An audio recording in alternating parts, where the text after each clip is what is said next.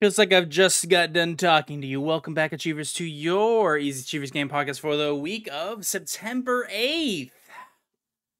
Thank you so much for joining me this week. We're going to be discussing quite a few things.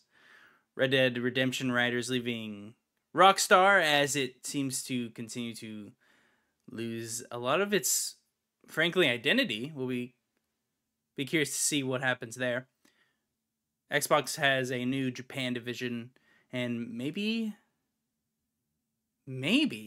we'll be seeing some strikes in the gaming industry. Who knows? But you, of course, are at the Easy Achievers Game Podcast. We come to you every single week for your viewing pleasure. Of course, these are discussionary pieces. I upload them, we discuss them, of course, in either the YouTube comments, or you tweet at me at UVR1000. And about anything. It could be a news thing, something I said offhandedly. Maybe you disagree with my take on a hot dog should have some sort of cheese on there to make it very, very good. Specifically, blue cheese to make it even better. Goat cheese. I'll replace that. Goat cheese. As long as if a hot dog has goat cheese, that means it's going to be great. Maybe you disagree with that. Who knows? Remember, let me know. Of course, we open the show with Not So Rapid Fire every week, but I want to quickly point people I don't usually pimp on this show too much. I usually just get right into the show, but I do want to highlight a show I just finished recording right now. Of course, this is the Starfield kind of early impression / thoughts on the game. That is, of course, going live. Let's see. This will go live, and then so that episode will already be live. No, it won't. It'll be live tomorrow at noon. So this will go live, then the Starfield will go live. Then, that's right, three episodes. We're going to have a third about all of my thoughts on the Destiny 2 Core's End raid. Of course, continuing my light Destiny 2 coverage on the channel. With, of course, my thoughts on the most recent raid. Of course, will be its own separate video for your viewing pleasure. All of that will be live. Let's see, I'll get this one out first. Then, of course, the Starfield episode will probably go live Monday, and then the Crota's End will also, maybe they'll go live at the same time. Maybe one will do the weekend. I don't know. It'll be there very soon, though. Thanks so much for joining me this week. I'm excited to discuss the news this week, as it's light, very, very light news week, but sometimes you need that. It's crazy gaming out there with Starfield, of course, Baldur's Gate 3 coming to PlayStation 5, I believe, in early access, not yet fully out. I don't remember, to be honest, but it's been quite the year already, and we still have another 3 months of, incredible games. Spider-Man 2, of course. Alan Wake 2, of course. Avatar, Frontiers of Pandora, maybe? I don't know, but this will probably go down as one of the best of the year. So let's talk about it. Not so rapid fire. Red Dead Redemption series writer leaves Rockstar after 16 years.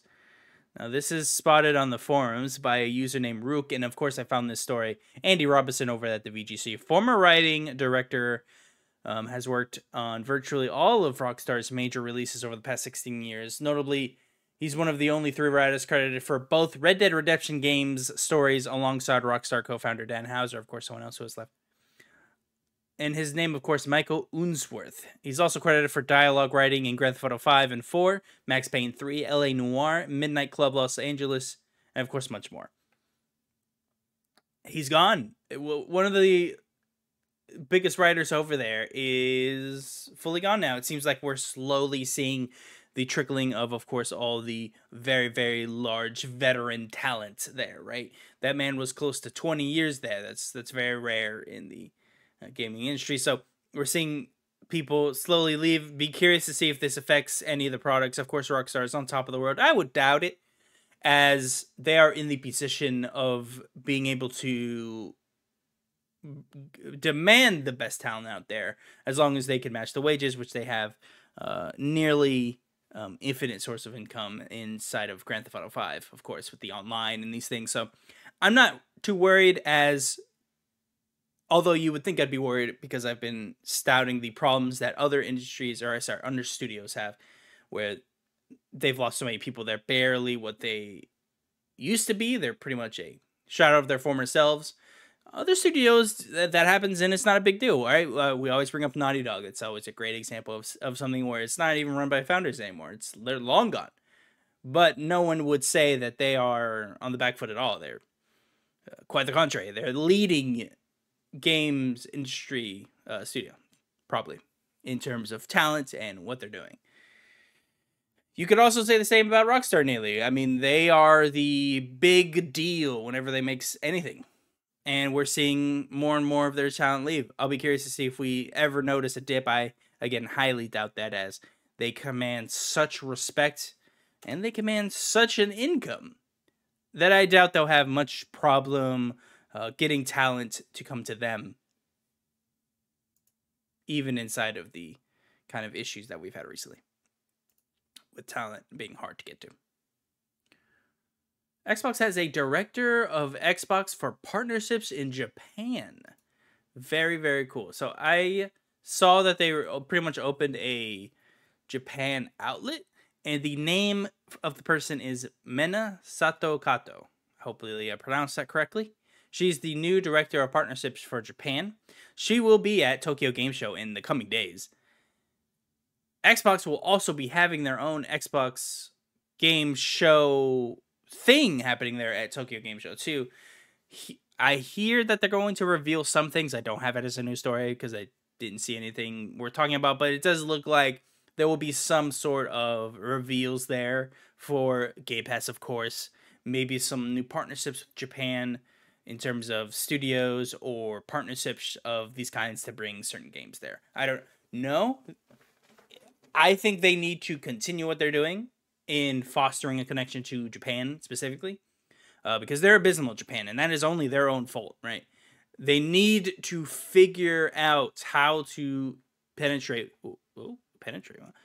into the Japan home, right? They've lost over and over again to PlayStation and Switch, and it's been so hard as it's, again, incredibly hard to convert. So I'm not coming from a point of view of this is easy, fix it, but they have the tools at their disposal to figure something out, right? Now, the Series S is maybe the solution to that. Maybe that does get them into bigger. Now, if I remember correctly, the Series S is like one of the most sold things for Japan, specifically in like the first year or something like that. I can't remember. I remember reading a stat similar to that, where the Series S was doing pretty good in terms of what Xbox sells there.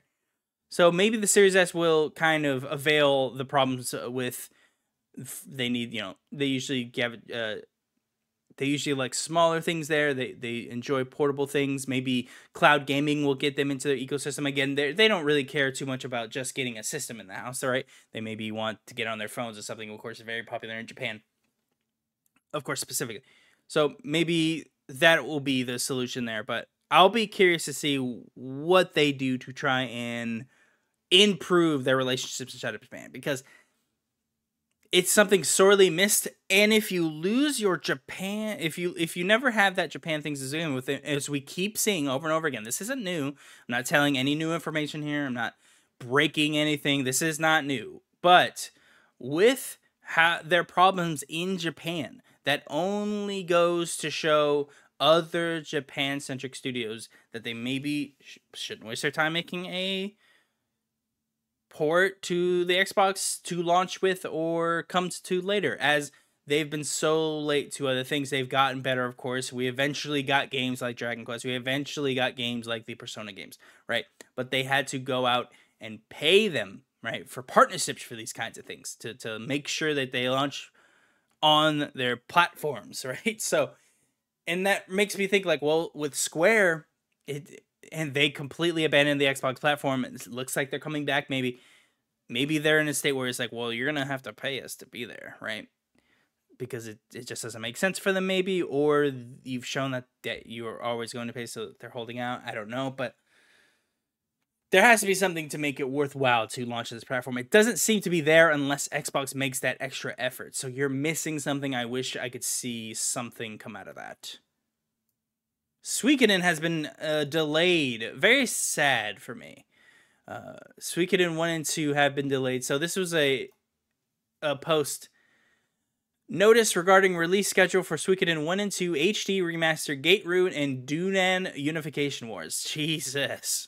So this is from Konami, of course. Now, this is what it reads. We would like to thank Suikoden fans everywhere for your ongoing passion and support for the Suikoden series. Regarding the planned release for Suikoden 1 and 2 Remaster, Gate Rune, and Dune Unification Wars, we have reached the conclusion that despite the very best efforts of our dedicated development staff to release the remasters in 2022, additional time is needed to ensure the quality, performance, and gameplay experience our users deserve.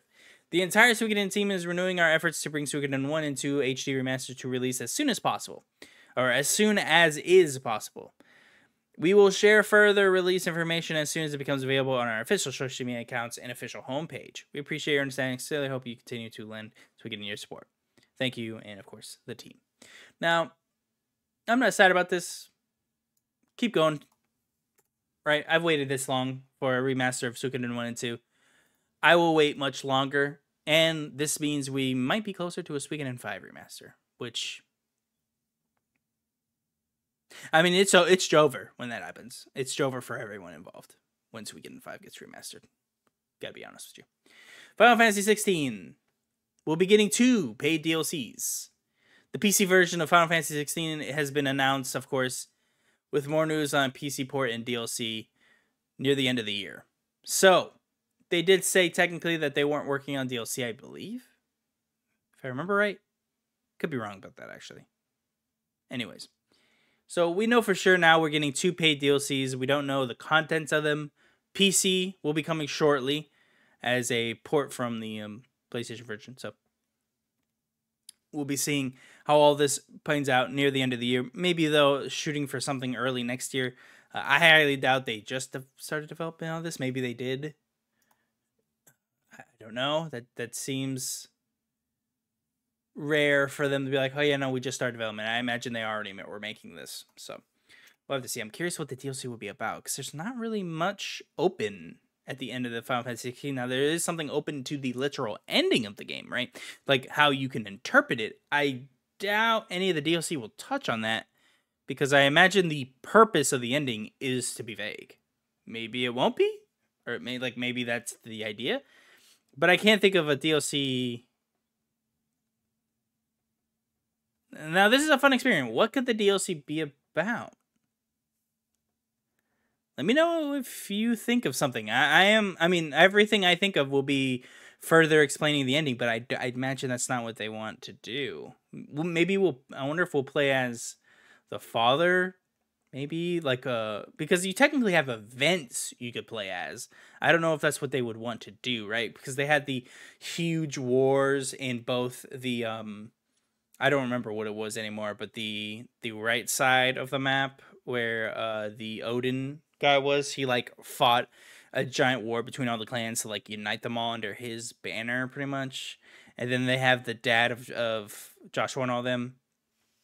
He did a bunch of battles, trying to get back Dragon's Breath. I think that was Dragon's Breath, Dragon's Fang, maybe. I don't know, but it's been a minute since I've played all that. But maybe we'll play some of that. I don't know. I can't imagine not playing as Clive. So you imagine it's something about that. Maybe we'll be going somewhere else, like mid-story. I don't know. We'll have to see. These 2 are just write-outs, as there wasn't much to add. Indiana Jones will be set to be revealed at some point next year. Like, I've revealed that as in a major reveal. That's from Todd Howard. Big, just straight up ask when we see. It's like, you can expect to see it next year. So we'll probably see something more about it. We'll probably see gameplay. I think, if I remember right, it's first person. Of course, being made by Machine Games. So we'll have to see what that game even is. Very excited. And then Diablo 4 beginning annual expansions. It was asked in the beginning annual expansions. I figured this isn't major surprise to really anyone. Diablo 4. Diablo 3 got a bunch of expansions, if I remember right. Right? I know it had the Necromancer expansion, where it added Necromancers and all that stuff. Maybe that's it. I don't know. It's not uncommon for them. So they'll, of course, be doing annual expansion. Of course, continuing with the season format that they have, too, where you can make a character inside of a season that goes away at the end of the season, then you do it again. You like just keep doing that. Let's start Rumor Roundup for the week. Hogwarts Legacy 2 is in development. it is claimed. This is over at Insider Gaming by Tom Henderson, of course.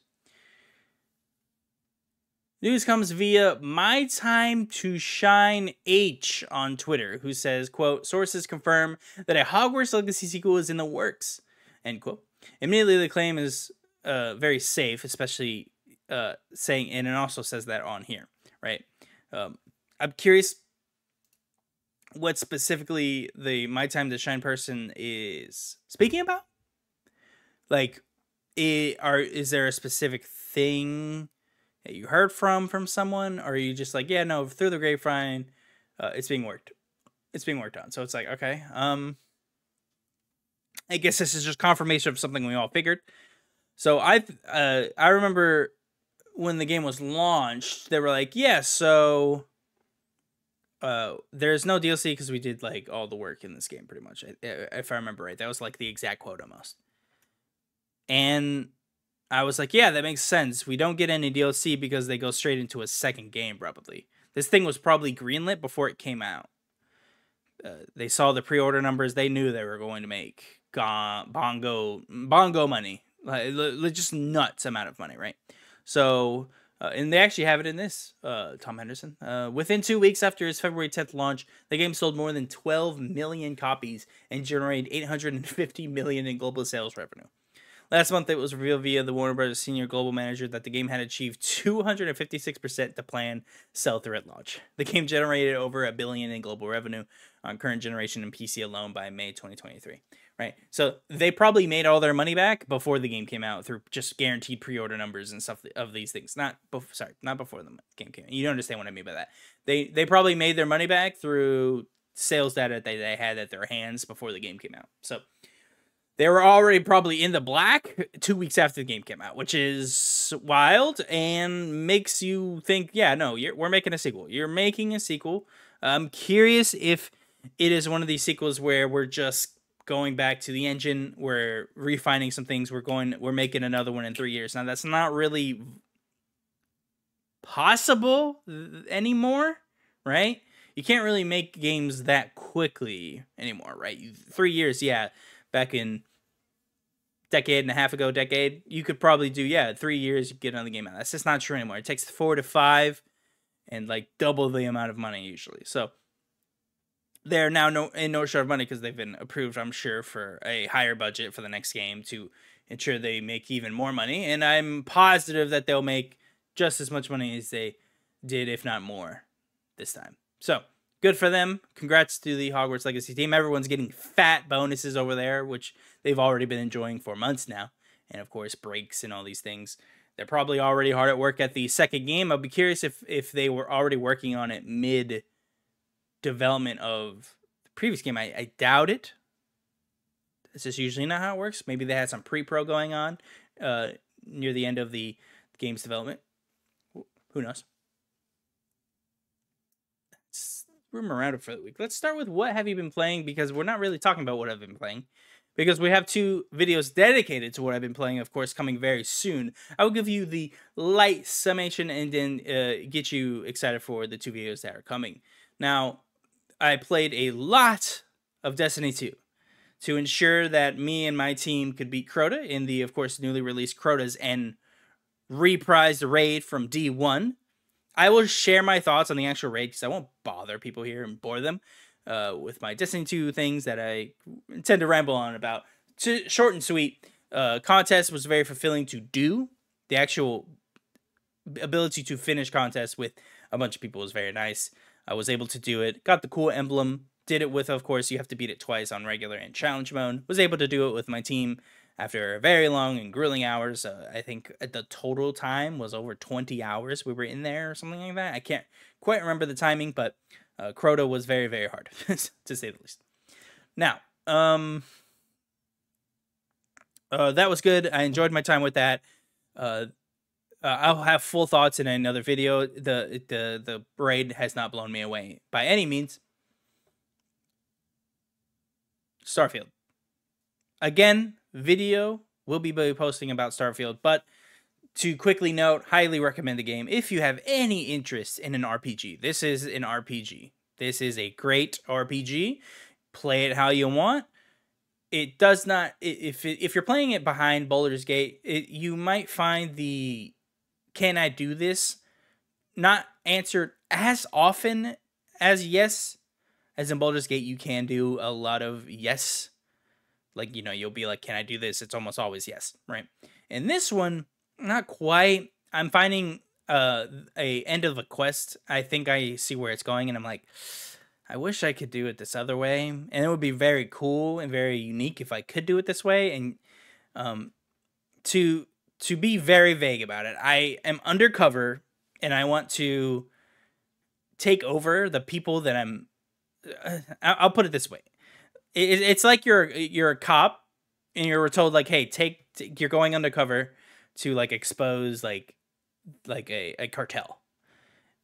See, so I wish I could go into the cartel and be like, and feed them information. You know, you're undercover, so you're like feeding them back information. I wish there was a point where you could be like, I want to take over the cartel, and you're able to like take over and like run it. That would be sick. I don't think that's possible in the game.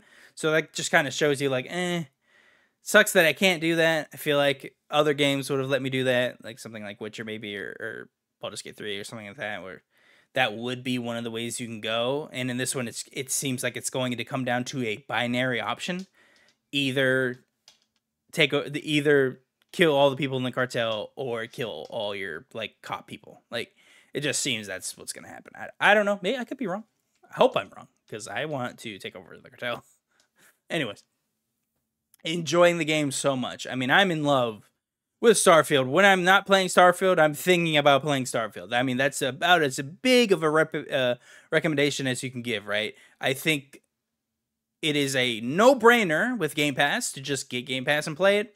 I will recommend just buying this one if you don't have a Game Pass subscription, as it's such a big game.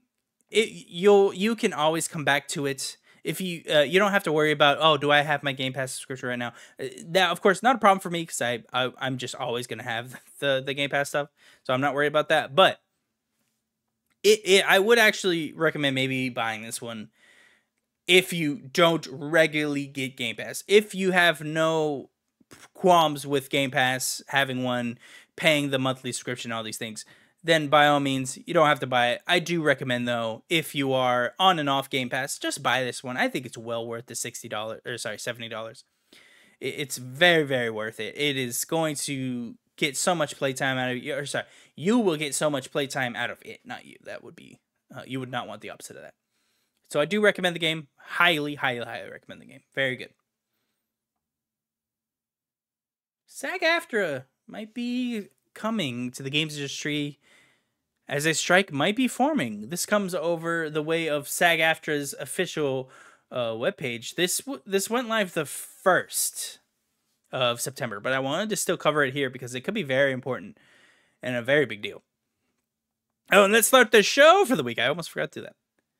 SAG-AFTRA's national board has voted unanimously to send strike authorization vote to SAG-AFTRA members in preparation of the union's forthcoming bargaining dates with signatory video game companies, which include Activision Productions, Blindlight, Disney Character Voices, Electronic Arts Productions, Epic Games, Formosa Interactive, Insomniac Games, Take-Two Productions, VoiceWorks Productions, and WB Games.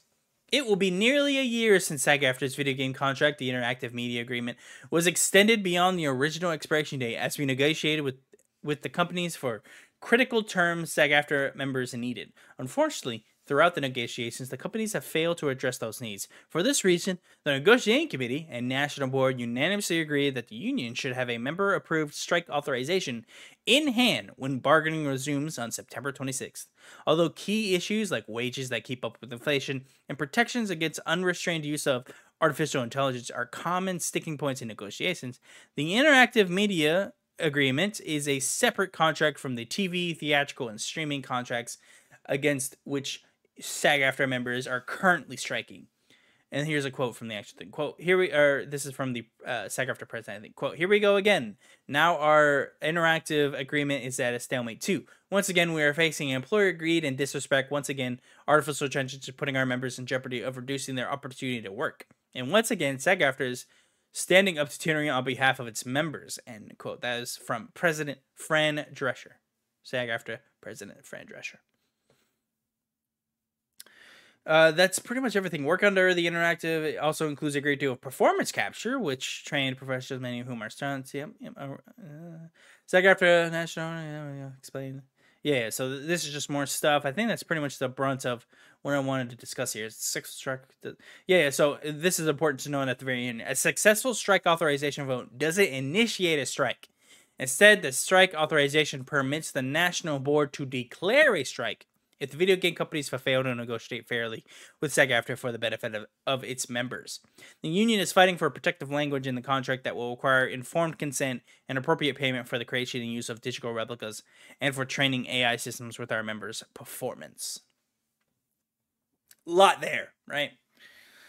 To put it short, SAG-AFTRA members inside the video games and inside of this agreement will have a authorization to strike if they need to. Right? I feel like that puts it pretty plainly. I felt like when I first read this, I was confused because I was like, oh, they're ready to strike, which they technically are. It's just they haven't put in the order to. It's just like, oh, you're on standby. All you have to do is like say do it and it'll happen. So I find it interesting as the video game industry is, for all the things that they've tried to do, striking is not one of them generally.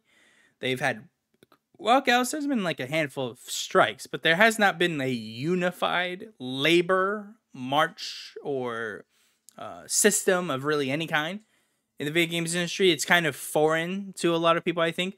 I assume it's because everyone gets well paid and it's just not an interest for that, maybe, or maybe they lack something to get that happening. I don't know. I mean, I think everyone should probably be in a union if you're not like private or something like that. I don't know. It seems to me from the outside that we probably should have already had this, especially for things like writing and directing. It's just we're not unified in that way in like the video games industry. There's no one really there to marry everyone together, and I think there's been some small things trying here. Of course, we do have unions in games right now. One of them, I think the very first union games studio closed or something like that very quickly. So I don't even know. I don't even remember if that was because of the union. That was months ago now, I think. So I can't quite remember what happened there, but there's so many things to touch on with this, right? Like if we see a bigger strike in the games industry, that'd be quite interesting and something that's kind of foreign to the industry. It's not very frequent that people band together here, right? It's something very common with Hollywood. This happened in 2008, right? I want to say it was like 2008, something like that, where they did another strike, and that's what everyone jokingly says, like their favorite show from like 2008 to 9 or whatever got like really bad. Like you had a season that was really bad because like all the writers were gone, so people who had no business writing were writing episodes and these things. So I'll be curious to see how the game industry can handle this. This is, of course, only when we only know the ramifications of this on the 26th when the deal is up to negotiate again. We'll have to see if people agree to their terms. I imagine it's more money, the use of AI. It has to be like profitable to somebody, or you have to pay someone to do it. I don't know. We'll have to see. I hope everyone the best, because of course unregulated capitalism can be an issue, especially with the lower rungs of the industries that correspond to them, right? Very wise things. Of course, Shawn Layden sold out, unfortunately, to Tencent and is on their board overseeing various things. Was very sad to hear this, but it doesn't mean that he isn't incredibly smart. Now, this is him discussing Apple and Amazon as big threats to the game industry, right? So he was speaking at a gamesindustry.biz investment summit. Layden labeled the likes of Google, Netflix, Amazon, and Apple as, quote, barbarians at the gate, end quote. I find this very interesting. This is, of course, Video Games Chronicle by Tom Ivan. Quote, right now, we see all the big players going, oh, gaming? It's bringing in billions of dollars a year. I want a piece of that. And so we have Google, Netflix, Apple, and Amazon wanting to get a piece and trying to disrupt our industry. Former PlayStation U.S. boss, Layden, is interesting how they wrote this, who was chairman of the company Worldwide Studios Group when he left Sony in 2019, said Apple disrupted the music industry with the 99-cent songs on iTunes, and Netflix's streaming platforms like that had an irreversible impact on the traditional movie business. Quote, I'm hoping gaming will be the first industry where we disrupt ourselves, where it doesn't take a Google or an Amazon to completely flip the table. We should be smart to see these changes coming and prepare ourselves for that eventuality. End quote. Layden also spoke about Sony's entry into the games market, initially as a joint venture between Sony Electronics and Sony Music Japan, and about how the company sought to complete the established players of the era. Quote, PlayStation knew that we couldn't do what Sega and Nintendo did and provide the bulk of the software. We didn't know enough how to make it ellipses, provide the bulk of the software, and ellipses. We didn't know enough how to make it. We had to be the third-party platform, so we had to get Namco, Square, EA, Activision. Those Sony Music guys are the ones that got Square to move Final Fantasy VII off of Nintendo and onto PlayStation. Probably the biggest sea change move. So yeah, we weren't endemic, but I think we brought the entertainment piece in, which really helped accelerate the success of PlayStation, end quote. The other biggest threats to the status quo in Layden's eyes are industry consolidations, which he said, quote, can be the enemy of creativity, end quote, and the rising cost of game development, which he labeled an, quote, existential threat, end quote. In 2020, and we discuss this all the time, Layden called overall AAA development not sustainable and suggested that game length and pricing may have to be adjusted to combat ballooning budgets. There's a lot here, right? So I don't think that we're seeing anything new, right? That we do have the kind of barbarians at the gate situation with these big name companies. And I always brought that up as we have to really remember what these certain plays are doing from both the PlayStation and the Xbox side of things, right? Sometimes their things that they do are not something to address the now, but the later. And I really, really want to point towards both the Activision Blizzard purchase and the Bungie purchase from both PlayStation and Microsoft, right? I believe both of those purchases were both to satisfy what we know now, but also to choke out other companies from buying them, right? If we really do have a Google, Netflix, Apple, Amazon at the gates, of course, he doesn't mention, of course, I wonder why, Tencent or the Saudi Arabia group, of course, the Saudi investment fund. We have all these things on the side, right? Crying to get into the industry by buying and buying and buying, right? The only option to keep that from happening is purchasing IP or full-on companies, right? And in reality, the only option is really buying the company. Because almost no company will just give away their IP unless you're Microsoft and just give away Alan Wake for whatever reason. Now, discussing specifically about barbarians at the gate. I think this is true. I think Bungie and the Activision Blizzard purchase are just clear put. We need these guys off the board because we cannot have an Amazon, a Google, a Netflix in here waving around the money. He doesn't say Disney's. I find that interesting. That maybe they just don't have an interest. We don't have them taking these vital things we need.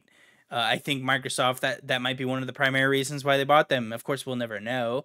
We only know that, like, oh no, we want like a mobile thing. I'm like, I'm sure you do, but I'm sure there's other reasons, right? If you hear, and let's not forget, the reason they bought Bethesda was because they were going to be choked out of exclusives for years.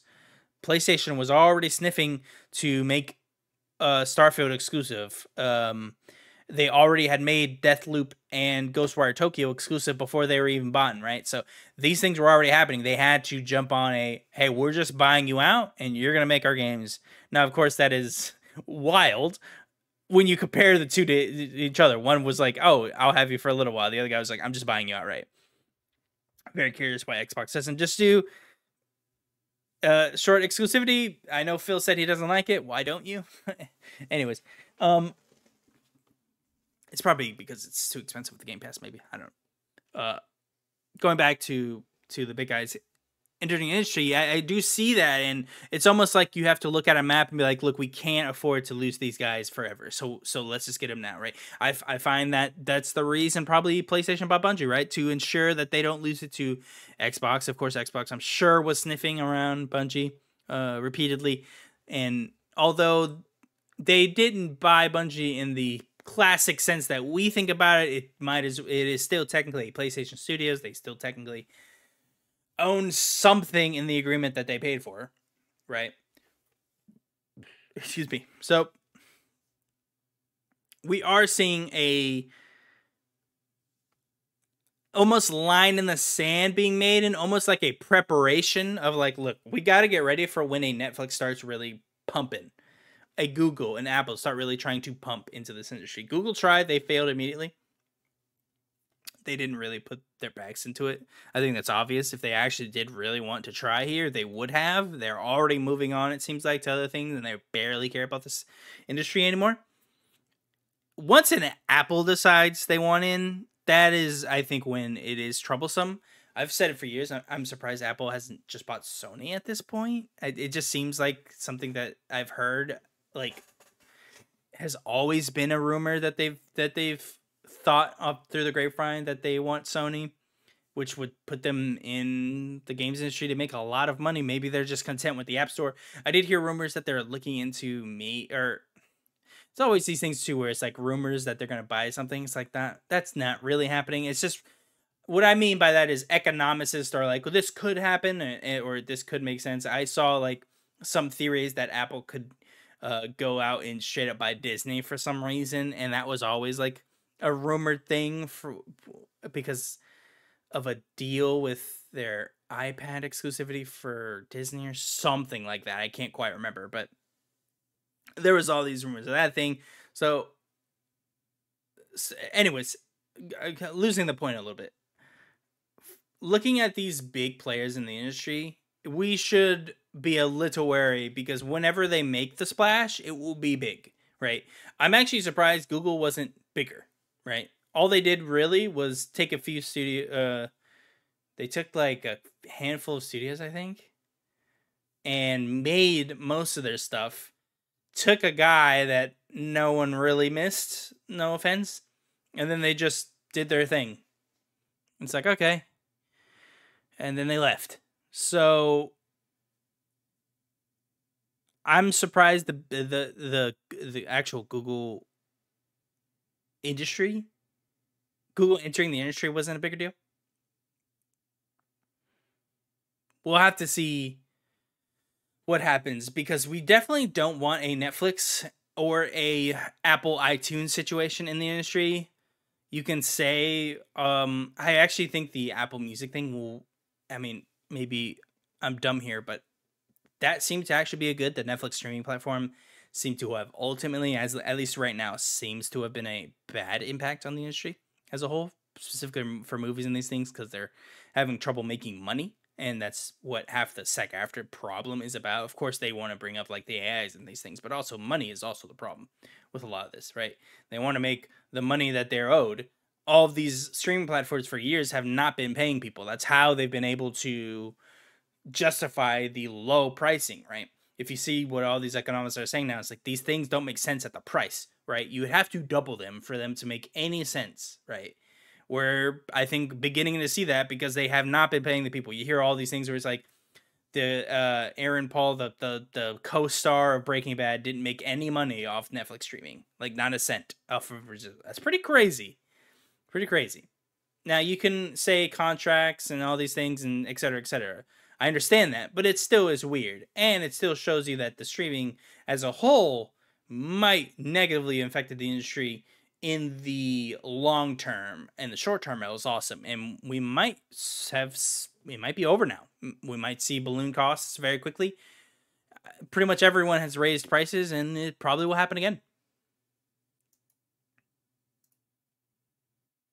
Embracer closes Volition and also announces layoffs at Gearbox. Now, I could not see the amount that they lost at Gearbox. I could be crazy here, or maybe I just wasn't in the right places.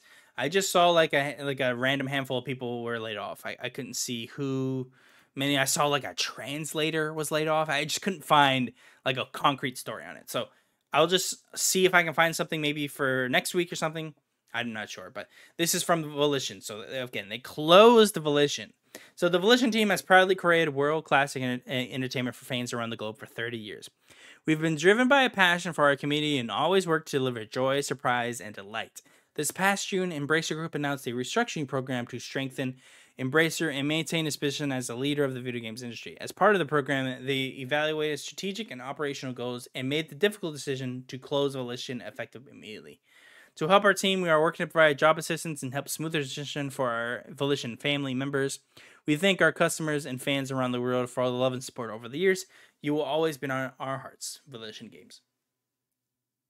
Embracer Group proves how terrible they are at their jobs and how horrible they are to this industry. I think they are actually a negative, and I think that's actually kind of obvious now. So Volition was in the games industry for years. I want to say they started in like the 80s or something like that.